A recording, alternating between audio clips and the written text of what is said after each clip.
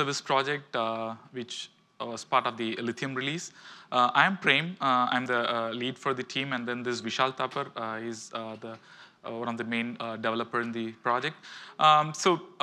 Just to be on the same page, I just wanted to understand how many of you are aware about this project in Open Daylight? Okay. So I see a couple of hands, and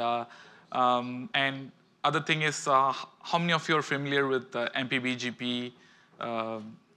Okay, cool. Okay, so I'm counting Jeff as two. Yeah. So why I asked is, based on that, probably we will navigate it so that we will touch upon all the areas. And another thing what we wanted to discuss today is, we do have, as part of the L3 VPN service, there are a bunch of utilities function which we have contributed as part of Lithium. Even in Beryllium, we are planning to enhance it and contribute. So if you are interested, we'll also get into the details of it. The plan we have is, we will, by end of Beryllium, the L3 VPN project would have quite a lot of this network tools which are generic enough.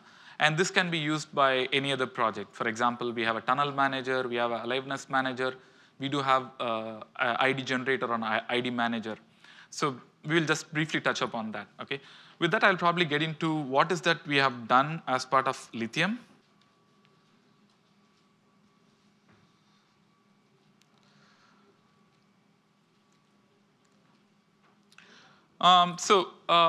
In Lithium, basically the L3 service functions is what we are talking about, and we do have these components that are part of it.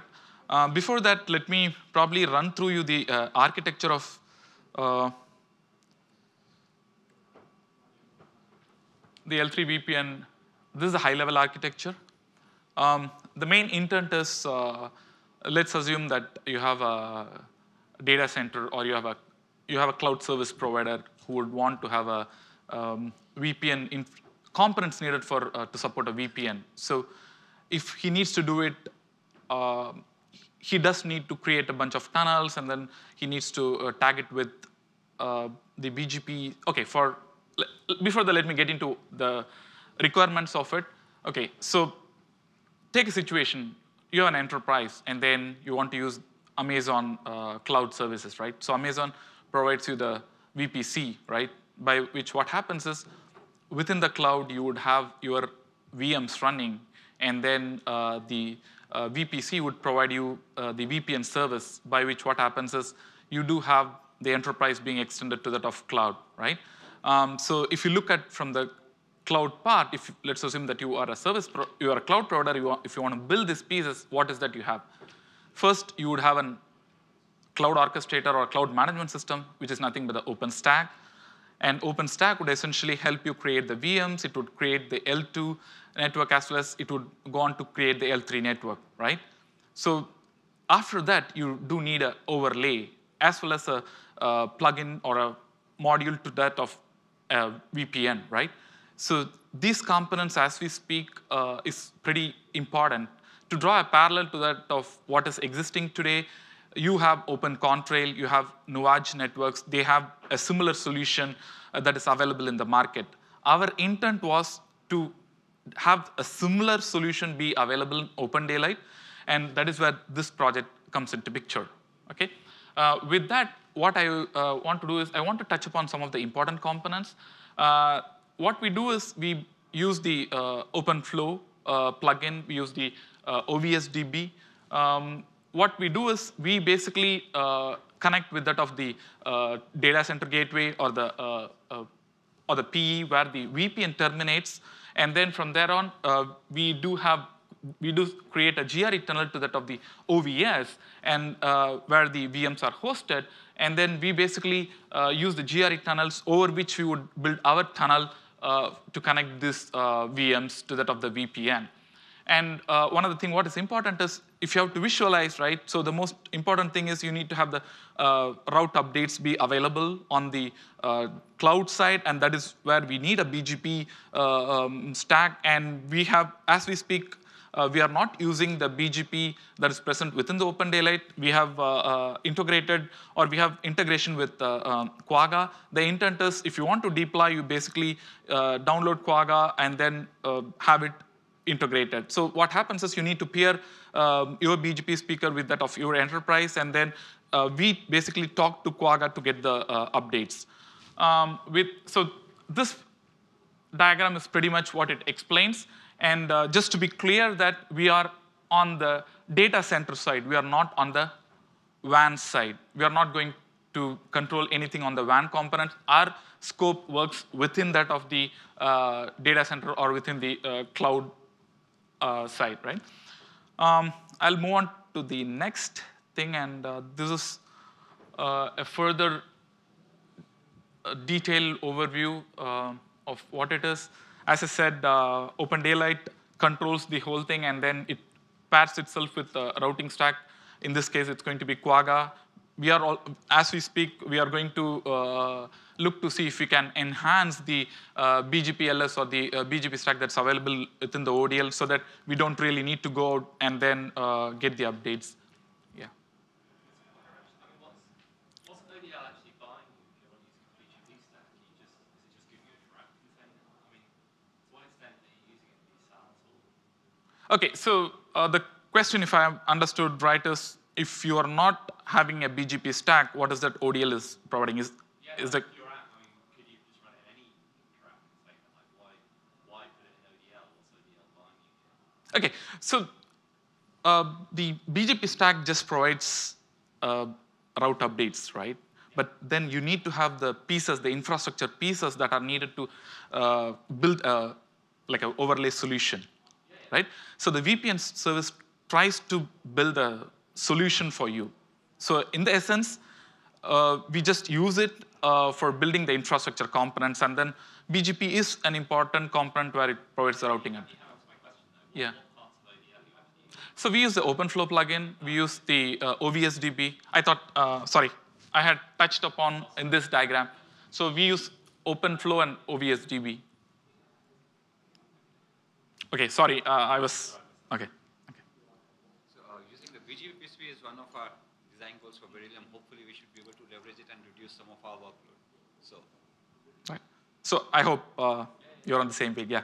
Okay, so continuing on this discussion, what we have done is we wanted to be standard compliant. So from that angle, we took the, there is an internet draft available for a for a BGP VPN VPN service. We did take it, and I'll just run through it. Okay, so what is that we have done? So we have, as I said, as we speak, there is a lot of momentum towards adhering to the standards, right? And with OpenConfig coming to picture, they do have their own set of Yang models.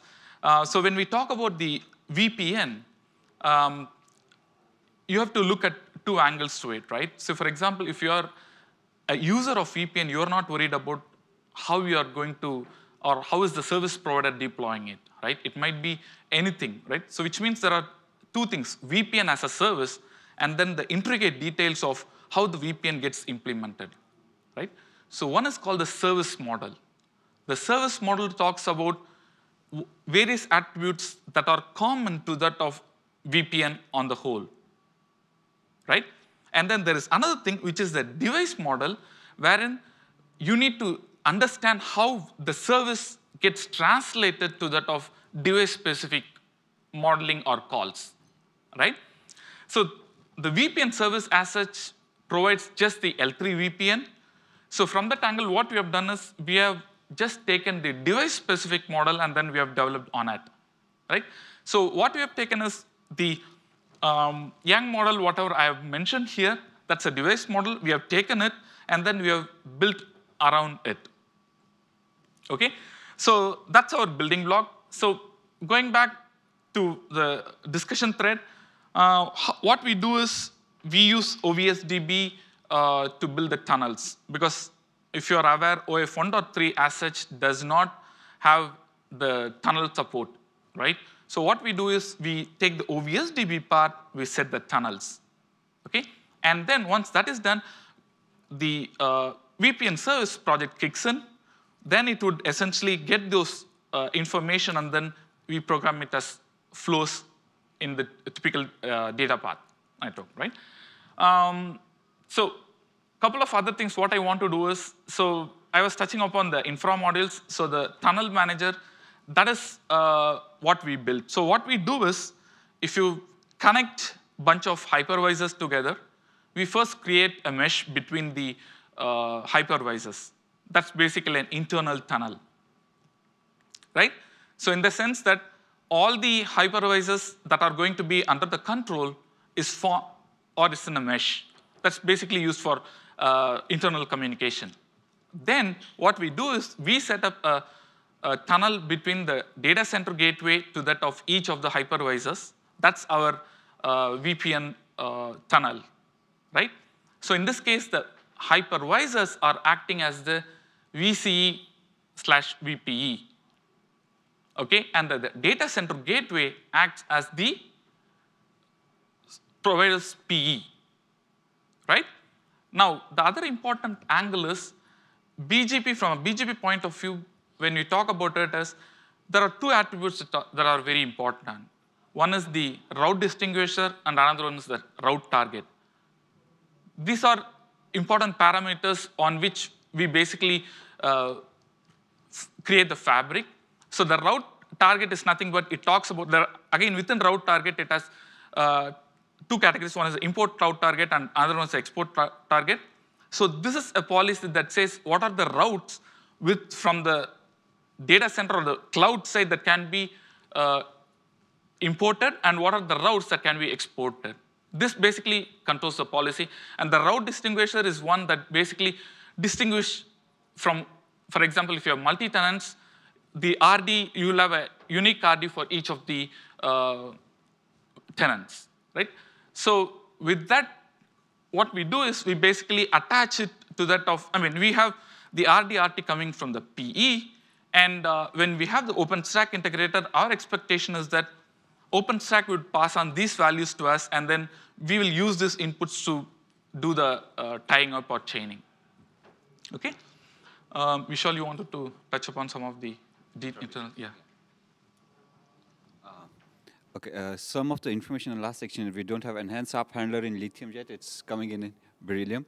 So as part of implementing this VPN service, like you mentioned, we are creating tunnels. So when you started working on it, okay, what does ODL provide me for to, a logical abstraction to create tunnels, and we did not find something that fit our needs.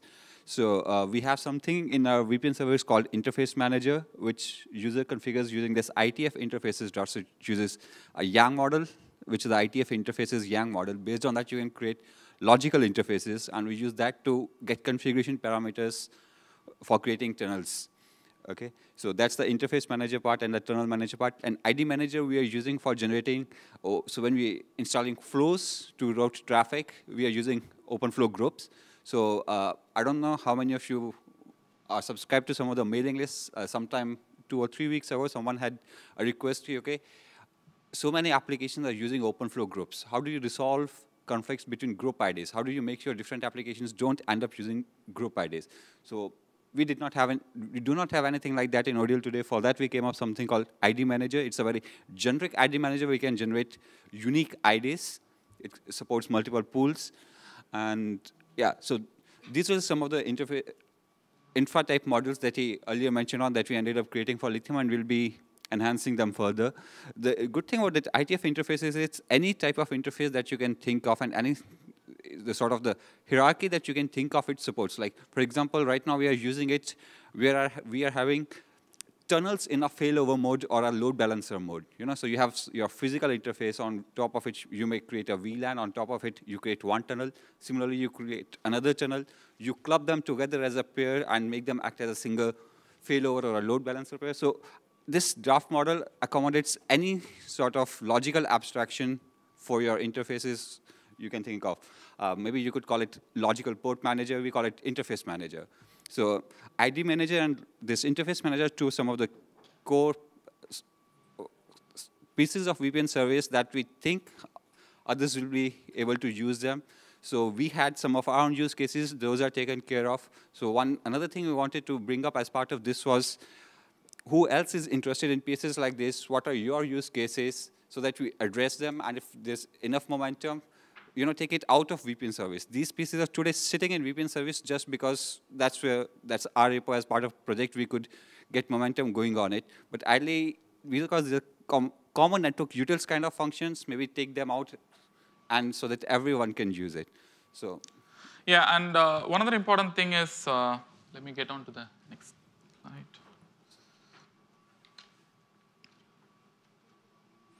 Yeah, so what is that we have planned for the future roadmap? So as I was meant, yeah, sorry, there is a question.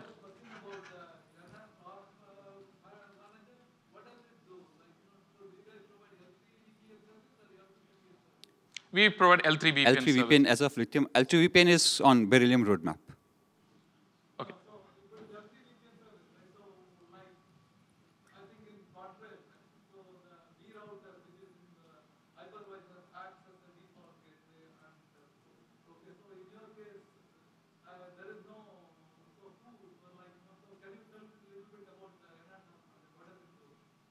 Okay, so probably let me probably explain you from the OpenStack perspective, right?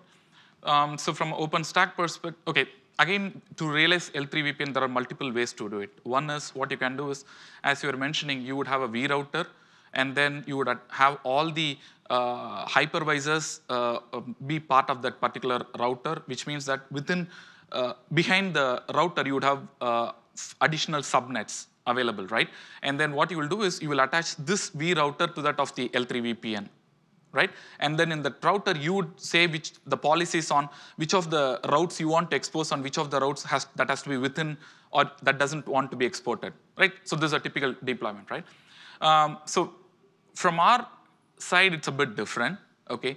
So if you look at it, the hypervisor in case of Lithium is pretty much the virtual CE, right? So that's a customer edge. And then what we do is let's assume that there are hypervisor 1, hypervisor 2, hypervisor 3, and each of them having VM that belong to the same tenant, right? In the ideal world, what you will do is you will not run your tunnels to each of this, right? So, but in our case, the model called for to run these tunnels or terminate at that of the hypervisor or the OVS within the hypervisor.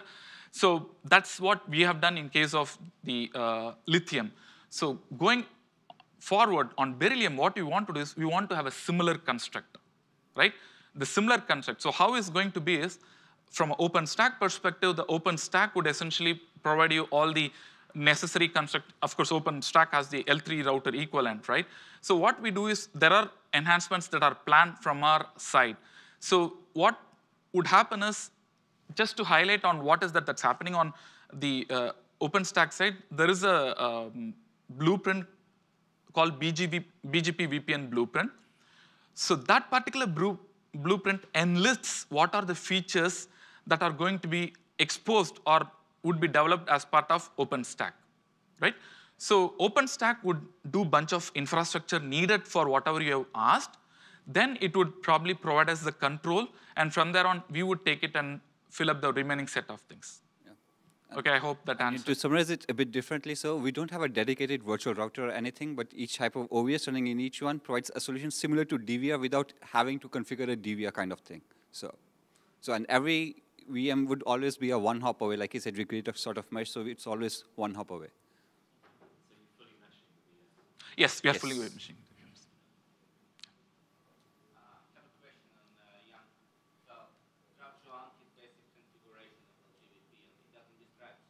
Yes. There is often confused work which describes yes. service which is quite complete and really good work. Right.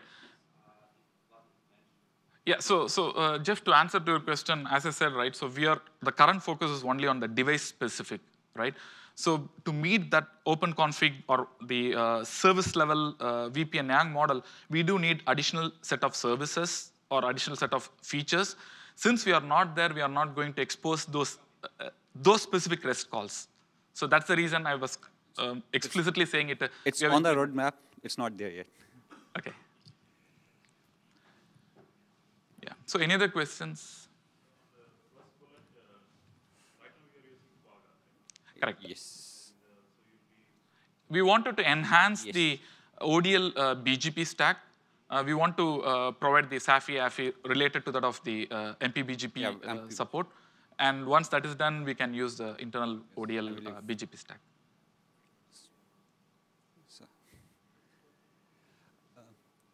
So yeah, these are some of the Okay. Yeah. ticket items that we have lined up for Beryllium. Like I said, integrating with our own ODL's BGP, and then integration with the SFC and BGP. I don't know if any of you are aware that it was mentioned during the SFC and BGP presentations also. On BGP blueprint, he already mentioned there's a good momentum on it, but thing is we can't do anything on the Neutron side in ODL till the blueprint gets accepted on OpenStack side. So things are progressing good. So hopefully this all should be closed out during Beryllium. And we are making some improvements to Tunnel Manager, adding a sort of another module called Liveness Monitor. So that's where in previous slide, there was something called Enhanced ARP Handler, right? So it also comes into that. So see, OpenFlow will give you information when links go down. When you're at tunnels, you might be hopping across multiple links. You may not get intermediate path going down. So Liveness Monitor, which tracks reachability between tunnel endpoints. So that's what we mean by Enhanced Tunnel Manager. And of course, the L2 VPN. Bringing it to so I want to be a bit clear on this. It's not the eVPN. It's basically it's our own flavor of L2 VPN. So I didn't want to confuse, or we are not going to implement eVPN. The common market terminology is when you say L2 VPN, eVPN is synonymous with that. So we are not going to do an eVPN.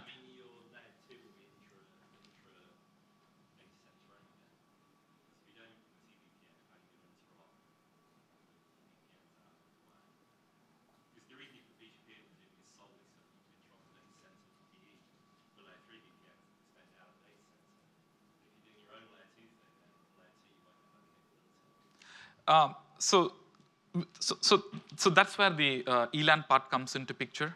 So if you want to do it within your within the cloud infrastructure, if you want to have the L2 related services, so we are looking to have the ELAN module that would provide the L2. So to answer to the question, we would not be going outside the data center. That's where I said it's an L2 VPN infrastructure. So to go out, I agree with what you're saying. So it's just an infrastructure, but not the one that goes out. Pragmatically speaking, there is now open source that just EVPN. I've done product management for 10 to 20 many years ago. So it sounds like it will come, but definitely. Yeah, probably this can be used as a building block to build a TBPN.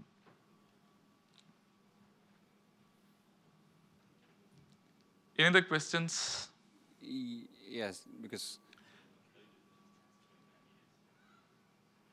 So one other call out is we want to have more contributors to our project. So feel free to ping me or Vishal. We would be happy to get you bootstrapped with the code and provide you all the needed information. And the other thing is, if you are interested in the infrastructure components, please feel free to let us know. We will probably, the idea is, as I said at the beginning, we wanted to spin it off as a separate project.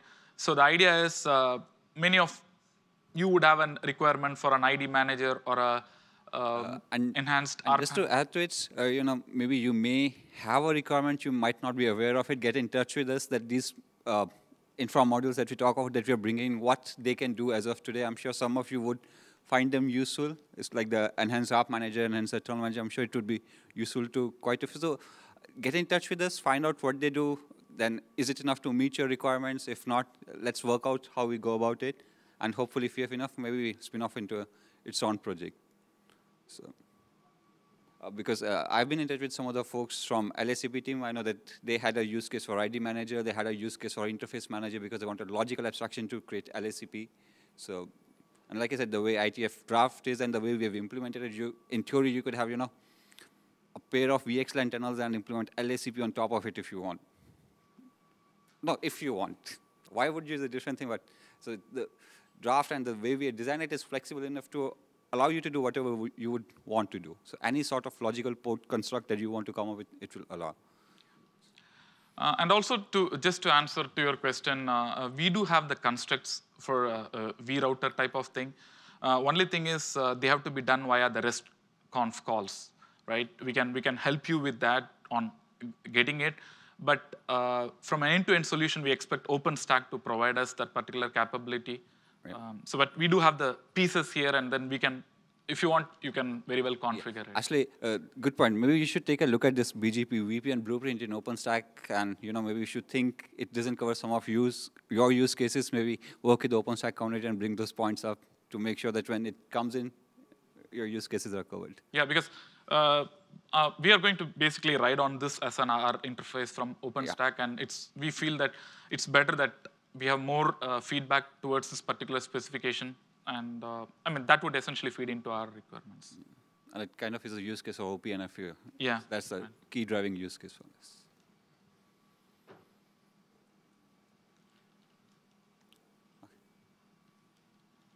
I think we're done early. Yeah, and the other thing what I want to highlight is there is also a lot of discussion about integrating with SFC. There are a bunch of requirements that are coming in. The idea is we will probably, in fact, during the lithium time frame, what we did was we did have the design in place to integrate with GBP.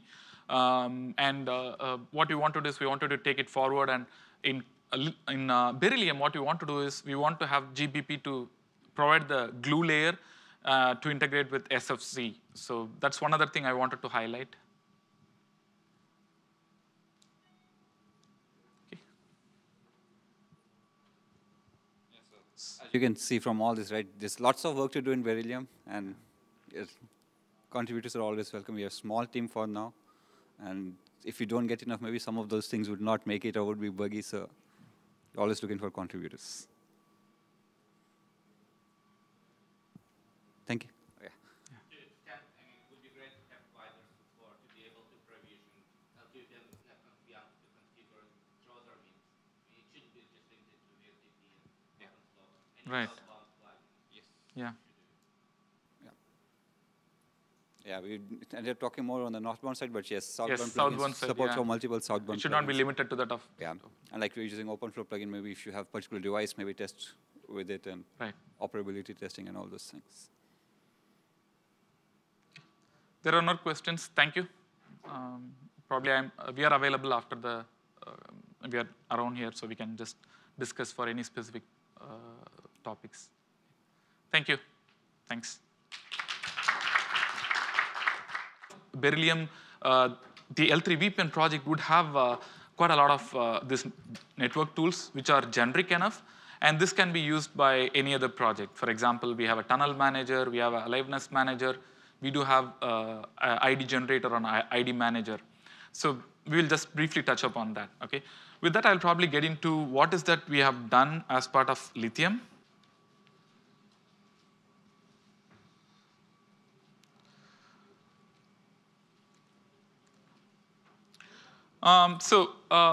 In lithium, basically the L3 service functions is what we are talking about, and we do have these components that are part of it. Before that, let me probably run through you the architecture of the L3 VPN. This is a high-level architecture.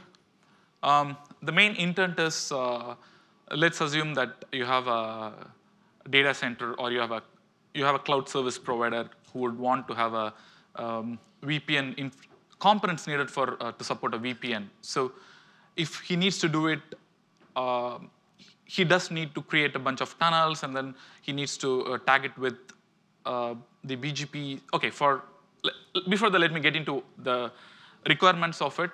Okay, so take a situation. You have an enterprise, and then you want to use Amazon cloud services, right? So Amazon provides you the VPC, right? By which what happens is, within the cloud, you would have your VMs running, and then the VPC would provide you the VPN service, by which what happens is you do have the enterprise being extended to that of cloud, right? So if you look at from the cloud part, if let's assume that you are a you are a cloud provider, if you want to build these pieces, what is that you have? First, you would have an cloud orchestrator or a cloud management system, which is nothing but the OpenStack. And OpenStack would essentially help you create the VMs. It would create the L2 network, as well as it would go on to service project, which was part of the Lithium release. I am Prem. I'm the lead for the team. And then this Vishal Thapar is one of the main developer in the project. Just to be on the same page, I just wanted to understand how many of you are aware about this project in Open Daylight? Okay. So I see a couple of hands, and other thing is, how many of you are familiar with MPBGP? Okay, cool. Okay, so I'm counting Jeff as two. Yeah. So why I asked is, based on that, probably we will navigate it so that we will touch upon all the areas. And another thing what we wanted to discuss today is, we do have, as part of the L3 VPN service, there are a bunch of utilities function which we have contributed as part of Lithium. Even in Beryllium, we are planning to enhance it and contribute. So if you are interested, we will also get into the details of it. The plan we have is, we will, by end of, use the GRE tunnels over which we would build our tunnel to connect these VMs to that of the VPN. And one of the things what is important is, if you have to visualize, right? So the most important thing is you need to have the route updates be available on the cloud side, and that is where we need a BGP stack. And we have, as we speak, we are not using the BGP that is present within the Open Daylight. We have integrated, or we have integration with Quagga. The intent is, if you want to deploy, you basically download Quagga and then have it integrated. So what happens is, you need to pair your BGP speaker with that of your enterprise, and then we basically talk to Quagga to get the updates. So this diagram is pretty much what it explains. And just to be clear, that we are on the data center side. We are not on the WAN side. We are not going to control anything on the WAN component. Our scope works within that of the data center, or within the cloud, create the L3 network, right? So after that, you do need an overlay, as well as a plugin or a module to that of VPN, right? So these components, as we speak, is pretty important. To draw a parallel to that of what is existing today, you have Open Contrail, you have Nuage Networks. They have a similar solution that is available in the market. Our intent was to have a similar solution be available in Open Daylight, and that is where this project comes into picture. Okay. With that, what I want to do is, I want to touch upon some of the important components. What we do is, we use the OpenFlow plugin. We use the OVSDB. What we do is, we basically connect with that of the data center gateway, or the PE, where the VPN terminates. And then from there on, we do create a GRE tunnel to that of the OVS, and where the VMs are hosted. And then we basically